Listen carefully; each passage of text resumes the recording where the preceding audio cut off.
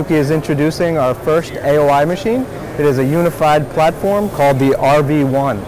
And this platform is capable to do 3D solder paste, also 2D and 3D AOI.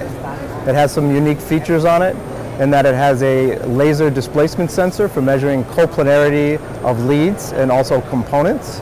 And it has a unique feature leveraged from Sony imaging, which is called our coaxial lighting. This allows us to do shiny components, which is very unique in the market, so we can do BGAs and flip chip on the machine. And of course it has all the standard feature that you would find on any AOI machine for absence, presence, polarity, lifted leads, and so forth.